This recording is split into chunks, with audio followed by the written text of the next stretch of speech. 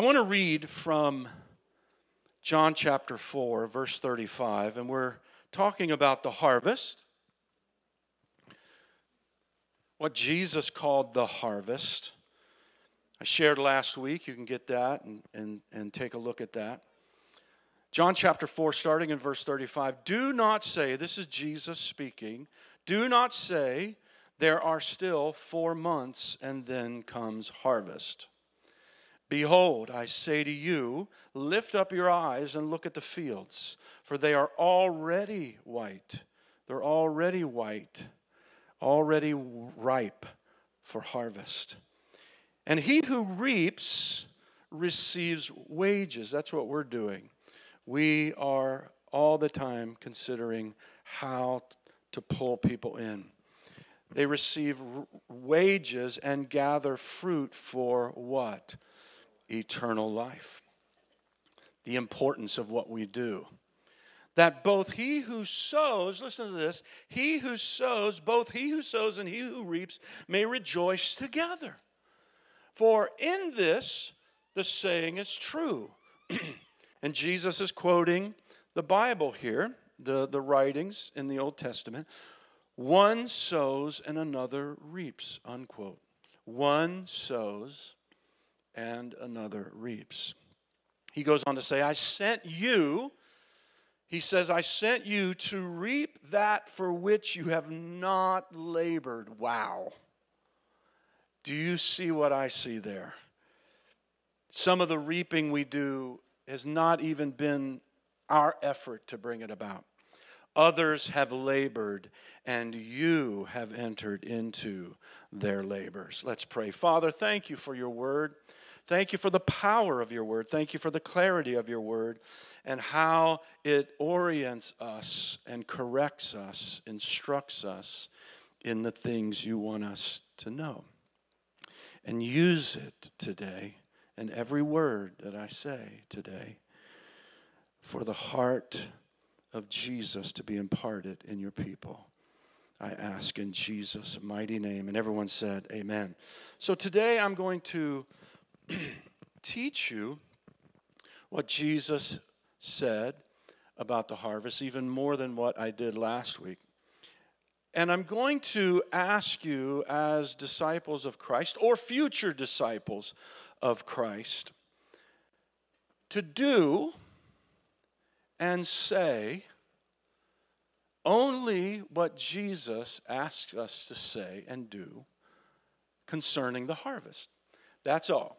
So there's a key, and I want you to remember throughout this message that this is about doing and saying what Jesus said about the harvest, thinking the way he wants us to think about the harvest. Now, these are not hard things, as we just read here. These are not hard things for you and I to do, but they are necessary if we are going to gain the heart of Jesus and gain the heart for his harvest that he wants us to have, because we don't have it naturally. And so he wants to impart that to us. These things that he wants us to say and do and think are not one and done kind of things. They're not one and done and, just move on and forget about it. No. These are things that we should seek to think about and do and say about the harvest on a daily or a fairly frequent basis. And so it's vital that you and I have the perspective and the heart of Jesus about his harvest. And listen, there's two parts, not only having his perspective about the harvest, but discard our ideas about the harvest if they're not lined with his. And so we have to discard some things when we're looking at the harvest. This is what Jesus is teaching here. All of it is in the words that I just shared. Why should we discard a lot that we say and do and think about the harvest? Because, listen, our perspective about people, remember the harvest is people. Our perspective about people can be tainted. It can be skewed by our hurts and by our wounds, our insecurities, our pasts. It can be skewed by people who have hurt us, who have said negative things about us. And so it can be skewed by bias in our lives. And so it's important that we gain the perspective of Jesus about the harvest as he declares it, and discard a lot of our own thinking and the way we think about the harvest. Because if we don't, we may never actually participate in the way that he wants us to in the lives of others. We become ineffective, in other words, if we don't adopt fully what Jesus is saying and how he wants us to perceive and to speak and to work in his harvest. Therefore, let's learn. Amen? Everybody say, let's learn. Look at your neighbor and say, let's learn what Jesus taught his disciples to do and say and think about the harvest. Amen? Why not? Why not? We're disciples or future disciples and say, so why not? And then I ask the question, why is this important? Well, let me just say this, because this is vital when you look at the harvest and you understand what our goals are here and what Jesus wants to impart to us. See, when you humbly do what Jesus teaches in any area of life, whether it's tithing or serving or whatever, and when it comes to the harvest, absolutely. When you humbly do what Jesus is teaching, here's what the Spirit of God will do. The Spirit of God will go to work in you and open doors for you to be an influencer. He'll motivate you to want to influence. How many have heard of influencers today? I know of people who are influencers, and they sell products and they do things online. Well, Jesus wants us to be influencers for him. And so when we humbly do what he's teaching, the Spirit of God begins to go to work. If we'll just do what he says, the Spirit of God empowers us, in other words. He empowers us. He will go to work to open doors for us to be influencers for Christ. He will begin, the Spirit of God will, to lead your steps every day, to be in the right place at the right time, to say the right things, and to speak. He will give you the words, many times powerful words, like Kim Wetland's prayers. He was just praying. He spoke the word of God over this little boy, and this little boy is raised up, and we're going to pray that he has no more sign of leukemia ever again in his life. Somebody say amen. But the Holy Spirit empowers us. See, that was him stepping into the harvest. That was him stepping into the harvest. And the Holy Spirit, when we do and say what Jesus is teaching about the harvest, he will give you not only the words that bring impact to others, and his word does not return void, right? It always brings forth fruit, but he will empower and motivate you to be one of the few. Remember, Jesus said the harvest is great, but the laborers are few. And so we want to be some of the few, right? And so he will help us become one of the few who reap with him in the harvest. And so let's look at it. Let's look at what Jesus taught about the harvest. For disciples and future disciples, number one, here we go. I'm going to give you 4 points today. Aren't you glad it's not 8? Hallelujah. Some of you wish it was. Hallelujah. You'd be here all day. Number one, do not say, he says to you and I, do not say there are still 4 months and then comes harvest. Do not say there are still 4 months and then comes harvest. By the way, my notes are on the back table, right back there in the corner. There's some 3-ring binders every week, every Wednesday, every Sunday. My notes are back there. You can get them, keep them, and continue to grow. Why did Jesus say that? Do not say there are still 4 months and then comes harvest. Let me explain. There are certain things Jesus does not want you to say about the harvest. Did you know that? There are certain things that Jesus does not want you to say about people. Somebody say amen. There are certain things that Jesus does not want to come out of your mouth or out of your heart concerning people. And some of us have some correction to do, right?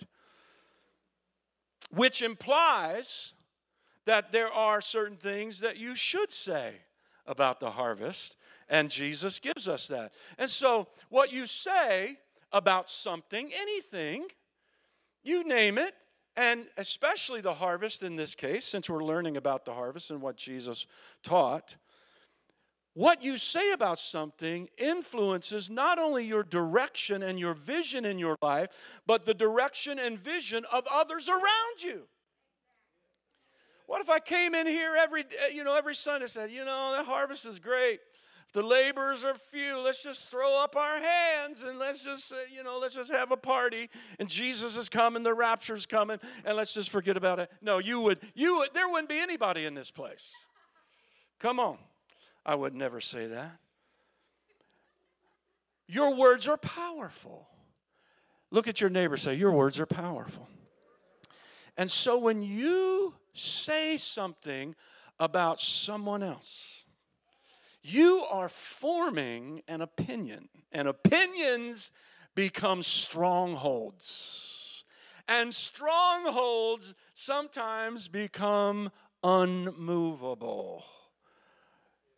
And so you have to watch what you say. Your words create your reality. Your words create your reality, whether it's true or not. People walk in a bubble in their life, not even knowing what God is saying because they create their own reality with their words. And so when Jesus says, do not say certain things about the harvest, that's what he's meaning. He really says, don't say it, because your words form your opinion and it forms your motivation many times. That's why it's important to correct what comes out of your mouth. If something comes out wrong or something isn't right and you're convicted, you say, I am sorry, Lord, I should not have said that. I don't care if you're the only one in the room. I'm about to speak in tongues right now, and I will interpret it, because that's powerful. You are saying things in the presence of God every single day, every single second of every day of your life, and the Lord is hearing you, and so you have to correct if it doesn't line up with the Word of God, especially the harvest. In this instance, Jesus did not want his disciples speaking words of what? Procrastination about the harvest. Why? Because the harvest would never be reaped. It would never be, if it's always 4 months off. See, last week we established what? That the harvest is everywhere you are every single day that you live. I had an amen and an amen here. Everybody say amen. Amen. All right.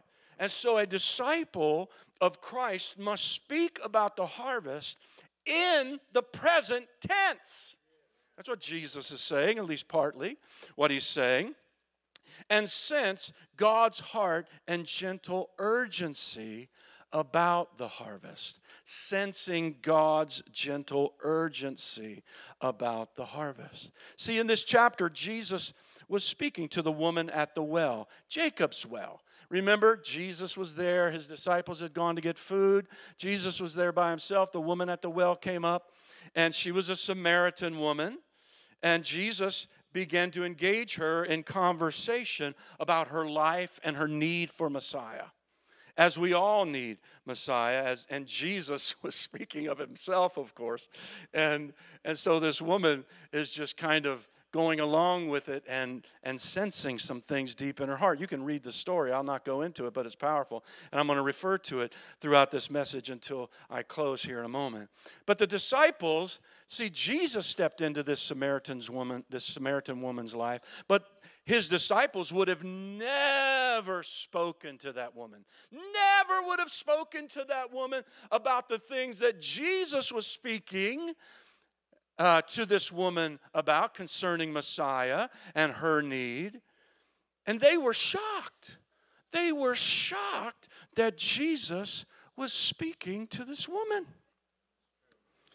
And Jesus turned them around as this woman left, and she went back into the city of Samaria, and she started talking to everybody and bringing people out. Jesus stayed 2 more days and preached the gospel to the Samaritans.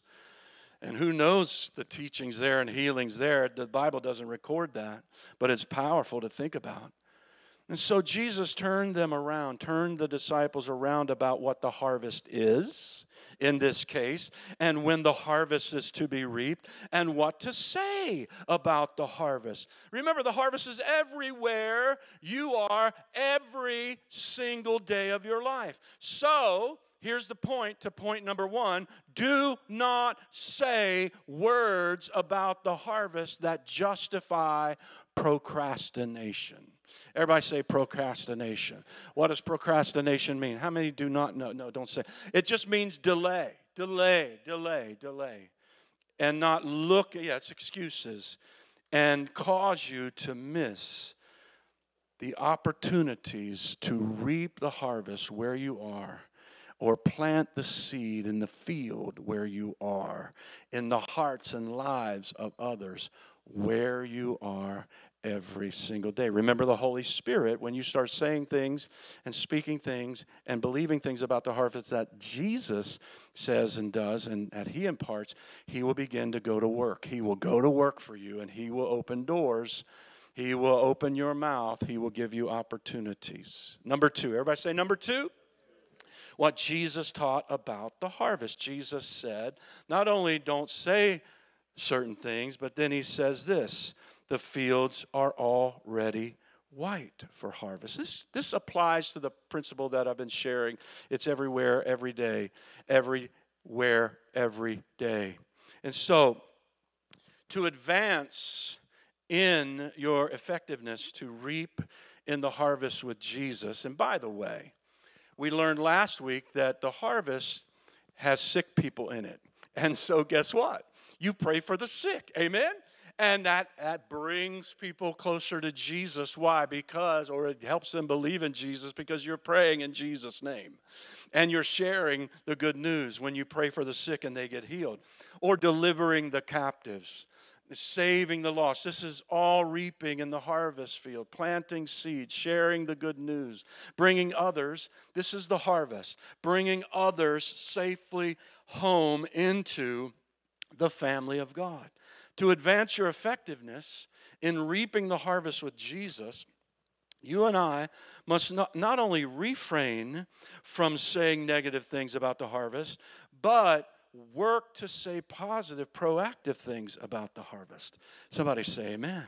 Your harvest field, listen, every one of us have it. We all have a harvest field. And combined, it's even a bigger harvest field, right? Your harvest field is not only going to yield opportunities. This is what Jesus is saying. It's not only going to yield opportunities for you to share and lead others to Christ in the future. It is yielding opportunities today. Everybody say today. Right now, you have an opportunity to pour into these young people who are going to camp, 14, 15 kids who are going to be impacted for the rest of their life. What is $25? What is $10? What is $5 to get them there? I'm going to tell you, remember last week, Kayla, Amlung, and Adam, she was a youth here years ago, Kayla was, and now she's a missionary to Thailand. Somebody shout amen. The harvest is all around us every day. It's here in this place. These children are a harvest. Your children are a harvest. Your friends, your neighbors. Listen, the Lord wants us to speak those things and say those things that put the Holy Spirit to work in us to help reap the harvest through us. Your harvest is yielding opportunities today as you plant and as you pray and as you move forward. Jesus wants His disciples to declare, and to speak about the harvest as it is. Everybody say, as it is. And as he sees it. Not as you see it. Not as I see it. I am to empty myself. I am to become, if you will, dead to certain things that I want, and I want to replace it with his will. And so I want to see what he sees about the harvest. And what does he see? It's already ripe. Somebody say amen. It's already ripe. And so there's this gentle urgency that the Holy Spirit begins to work in us. This is not a condemning thing. This is not a forceful thing. This is something that we become in his presence. We become fishers of men. You see, the woman at the well, let me refer to her again, was broken. I mean, she was broken and wounded. Now, she didn't show all of that. She was helpless and hopeless when Jesus stepped into her life. And she was putting up a big front, I'm sure, just like everyone else. And the disciples did not see what Jesus saw. And how many people around you and me today are like this Samaritan woman who's broken and wounded and helpless and hopeless and waiting for you and I to take a moment and share God's love and God's plan for their life. How many? Just think about it. And so you're asking the Holy Spirit now to give you opportunity. When you leave here today, God, give me opportunity. Give me opportunity. Everyone should take opportunity to pray for the harvest. Jesus said, remember last week, pray, Lord of the harvest. And he is Lord of the harvest. And so the harvest is already ripe. And it's been ripe. That's what Jesus is meaning here. It's already ripe. It's been ripe. It'll be ripe when you wake up in the morning. It'll be ripe next month. It'll be ripe all the time. The question is, will you say the things Jesus wants you to say to correct whatever is in your heart and mind about the harvest and avoid what he does not want you to say about the harvest? Why? Because your words are powerful. They form your opinion. You and I cannot afford to see anything about the harvest that Jesus does not want us to see about the harvest. And this allows the Holy Spirit to partner with us. Just not use us. People don't like the word use, but I like the word partner. Partner with us and empower us today. Number 3. Everybody say number 3. I got 2 more. All right, I know it's 12 o'clock, but hold on. What Jesus taught about the harvest. Number 3. This is what he said. This is what he said, what we just read. And you can miss these nuances. And this is what preaching is for. When you just read it, you miss things. And hearing the word of God preached is so important. So this is what Jesus said. Number 3, Jesus said, do this. Everybody look at your neighbor and say, do this. And what did he say? Lift up your eyes and look on the fields. All right? So what is he saying by this? See, it's not only vital that we say the things, think the things that Jesus wants us to say and think about the harvest, but it is vital that we see the harvest the way Jesus sees it. Because when we look out there, and you know what's happening this month, there are people celebrating perversion. It's just celebration of perversion, and it should never be taking place. You know, people can live their life the way they should live or the way they want to live, but right is right and wrong is wrong in the sight of God. And we're not here to share anything except for the Word of God. How many understand what I'm saying? And we got to love people right where they are. Somebody say amen, because that could have been some of us, right? And so, lift up your eyes, Jesus says. Just look. And see, when you see people for their brokenness, we shouldn't see people through pride or through arrogance or through their sin. We have to see people in and through the eyes of Jesus. Come on. Open your eyes, Jesus is saying. Lift up your eyes, open them. Don't see what they're doing, see what they're needing. And when you do, when you open your eyes, the Holy Spirit will open your heart. the Holy Spirit will open your heart. See, the way you see people is very important to Jesus. If you see people through the lens of bias and bigotry, and this happens across the board. This isn't just about a certain sector. This is about everyone that doesn't look like me. This is about everyone that doesn't act like me. And Jesus doesn't want us to view people and see people through the lens of how we perceive things and perceive them. He wants us to see them through His eyes. Through cultural differences, that'll skew you. Through political differences, socioeconomic differences. All of those things will hinder us in the work of Jesus and render us ineffective in His harvest. So I know we have this precarious place. We have to stand for what's right, but we stand for what's right and what's truth in love. Everybody say truth and love. How many understand humility is boldness as well, that we stand in love. We're not going to back off of what God says. Somebody say amen. And this is very important. We learned about humility on Wednesday night. You should come to our Wednesday night services. They're powerful. They're very, very powerful. We're speaking through the book of Romans. It's something you should hear. So anyway, let me finish this point. Point number 3. The Samaritans were despised. They were despised by who? The Jewish leaders. And avoided by the people because the Jewish leaders influenced the people. And so they couldn't make friends, they couldn't influence them when God didn't want that. God never intended that to be that way. So Jesus came to break down the barriers, right?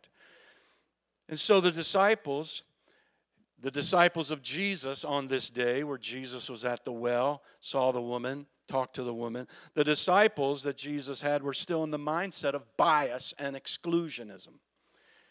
And so you and I must never be caught in the web of bias and exclusionism. Somebody say amen.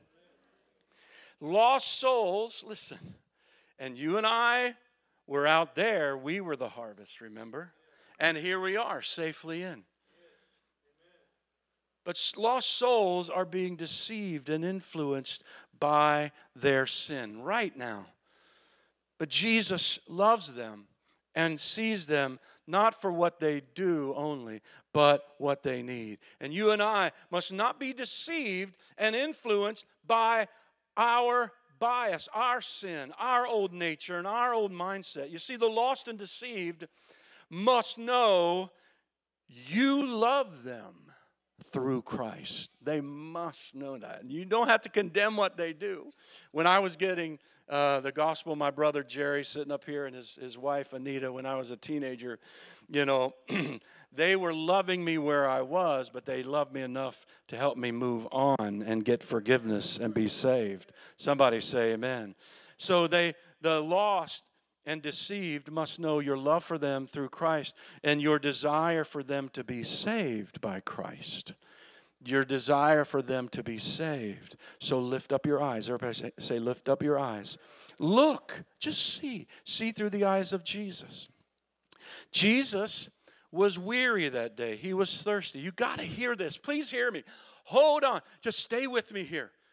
Jesus was weary and thirsty at Jacob's well. He was tired, physically tired, the Bible says. He could have kept to himself when he saw the Samaritan woman at the well, but he looked at her and he perceived beyond his own weariness, he perceived her burden of sin and engaged her about God's answer to her burden of sin. So what am I saying? I'm saying lift up your eyes. Lift up your eyes and look at people with the love, compassion, and power of Jesus, even when we are tired and weary. It will make a huge difference in your effectiveness to reap with Jesus from this point on in your walk with Jesus. Number 4, everybody say number 4. Finally, Pastor, all right. Number 4, Jesus said this. What did Jesus teach about the harvest? This is what he said. And these are so powerful. I can't explain all of it, but I'll try to give you something. Jesus said, he who reaps receives wages or rewards. Somebody say amen. And gathers. He who reaps receives rewards. That's what we're doing here. Everybody say amen. And fruit for eternal life. That both he who sows and he who reaps may rejoice together. For in this the saying is true. One sows, another reaps. I sent you to reap that for which you have not labored. Others have labored, and you have entered into their labors. So what am I saying? What is Jesus saying? See, Jesus taught that together and as individuals, we must be prepared to sow and reap, or both, every day. Somebody say amen. That's how simple it is. We just got to be prepared. We got to be prepared. And so we are to combine, everybody say combine, our efforts in the harvest. That's what Jesus is saying. I'm not a boat out here trying to get everybody saved. Where would I take everybody that I got saved? To my house? Well, my house is limited. But we together can create a place where discipleship and worship and the Word of God and the power of God and the fellowship of believers, that's what the church is all about. That's what Jesus is building. It's the ingathering. It's the ingathering of souls, of people. See, this is the importance of why we gather and who we are in Christ. I'm not only an individual, temple, and disciple of Christ. I am a part of the body of Christ. This is the importance of who we are. You have to understand the importance of the church. At one point, you and I were the harvest, like I said. We were not gathered safely into the family of God. The family of God. That's what the church is. It is the family of God. Everybody say family. Someone from his church, that is the church of Jesus, or your past home church, or some other church, family, faithfully planted the Word of God in your life. Planted the seed of God. You may not have liked it. You may have resisted it, but it got in there anyway. Hallelujah. I know you're tired, but just shout with me. Praise God. I'm excited about this part. You got to hear me.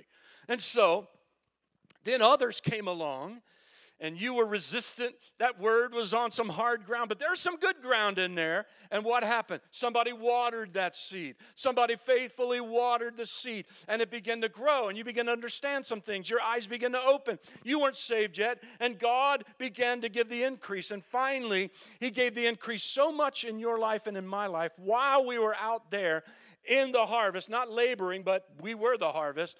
God began to increase a heart of repentance in us. There was a heart of repentance. Lord, I feel so, I don't like what I'm doing. I'm so, and we begin to think about how God thinks about our sin. And then He gave us faith toward Christ, and faith, not only repentance toward God, but faith in Christ to save us from our sin. Somehow, we didn't understand the blood of Jesus. We didn't understand the work of the Holy Spirit, but we were allowing God, and God was working on us. We were out there. We were the harvest.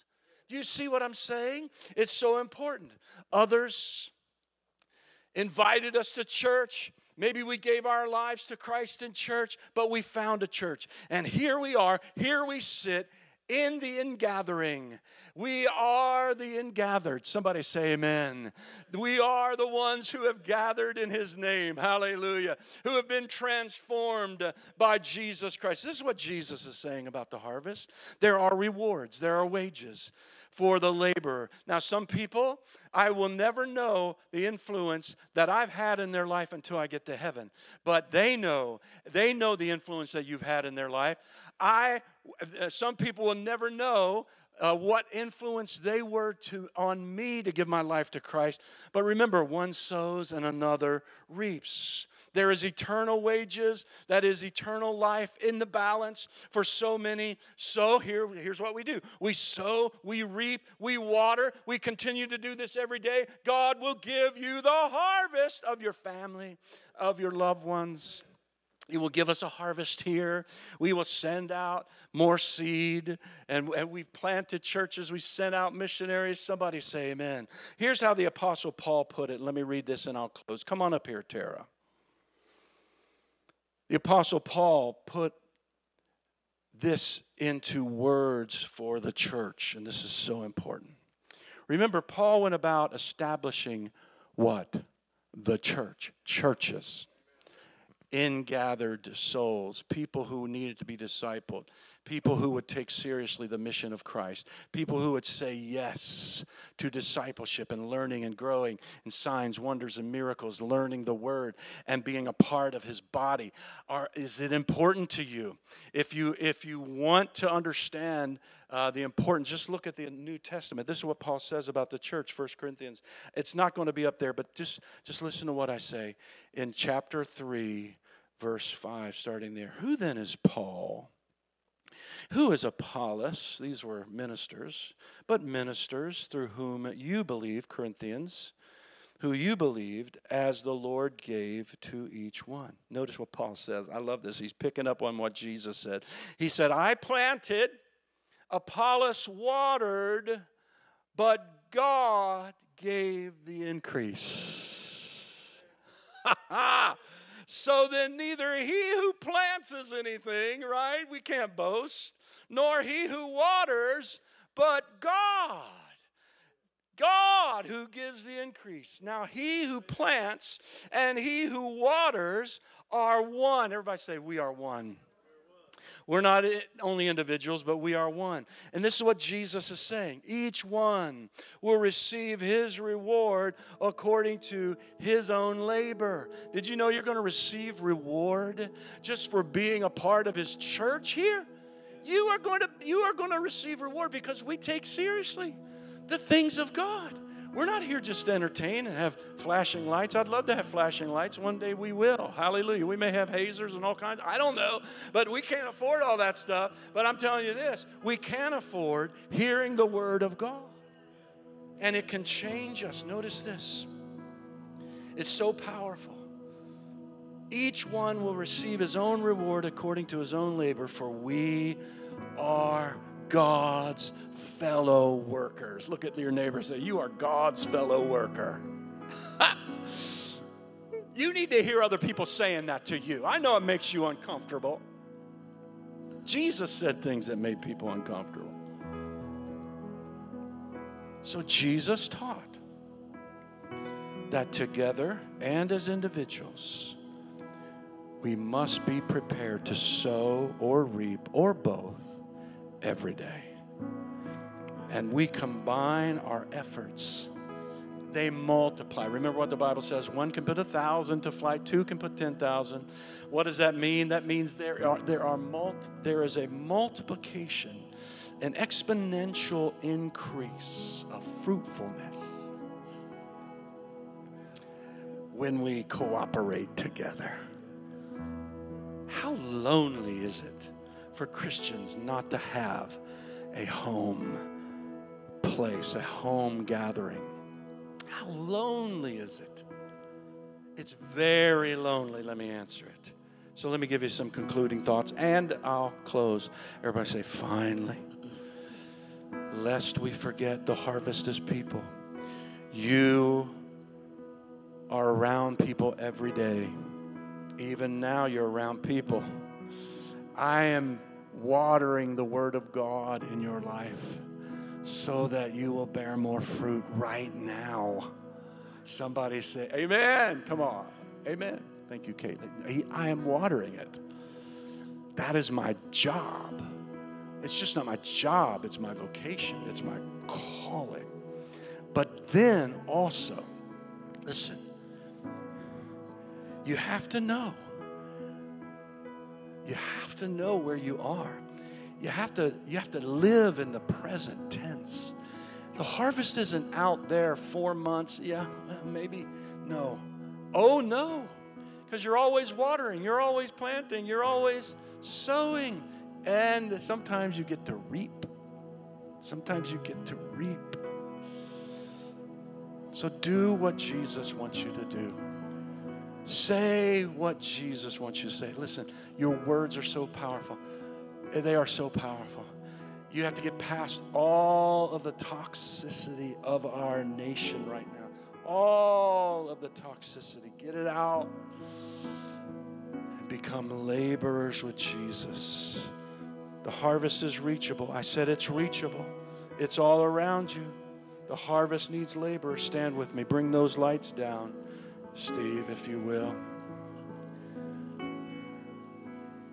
Are you ready to make a declaration? Now, when you say this, it's very similar to last week, but in this series, and there's going to be one more, so you got to be here next week. Very, very powerful, I believe, unless the Lord does something different, and He does sometimes. I want you to make this declaration, but I want you to close your eyes when you do it, and I want you to say it to Jesus.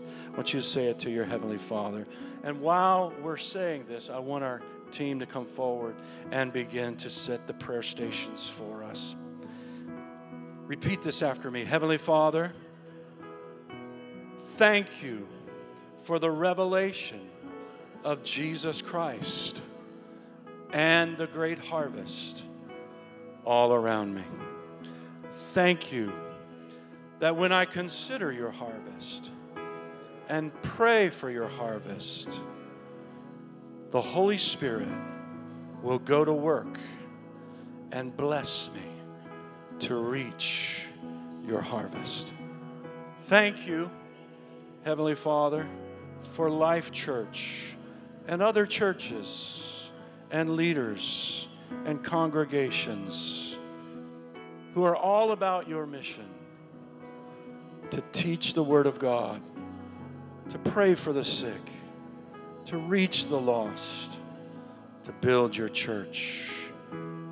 Equip me, empower me, and give me your heart of generosity to give, to work, and to change my priorities and how I view people from this time forward. For your praise and honor and glory, I pray. Amen. Come on, let's give God praise right now. Hallelujah.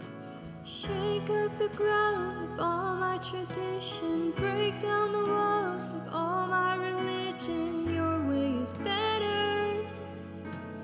Your way is better. Shake up the ground of all my tradition.